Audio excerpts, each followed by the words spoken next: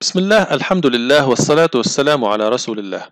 الطلبة الأعزاء، السلام عليكم ورحمة الله وبركاته، وأهلا ومرحبا بكم في هذا الجزء السابع من المحور الخامس، والذي بعنوان Non-Existing Line of Intersection. Non-existing line of intersection is the line of intersecting surfaces that are eliminated by fillets and rounds.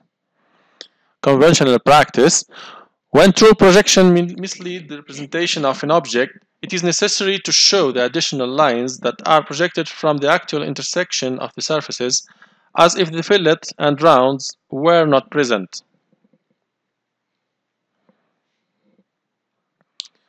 We have an example here.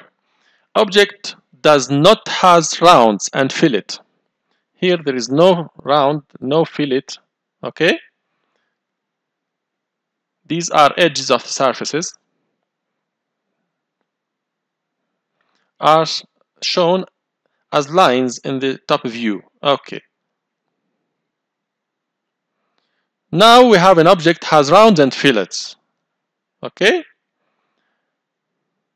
No edge, no intersection between surfaces, tangent. So the view looks like a plate with a hole. So what we have to do, by using convention practice required, construct a non-existing line of intersection.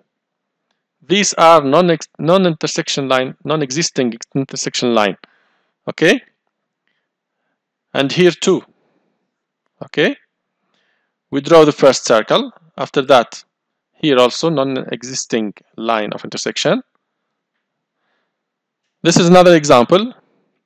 We have round and fillet here. We have to construct and to draw non-line of intersection. After that, make projection. How to draw a runout? This is tangent point. Okay. This is called runout here. How to draw it?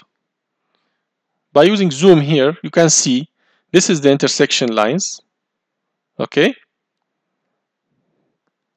We make a line here with distance r. This is radius of fillet or round. This is the third of r. And we have to make here, from this point, an arc of circle with r radius. The intersection, we have to project it down and draw from this point a tangent arc from down and continue it at right. This arc is about 1/8 of circle.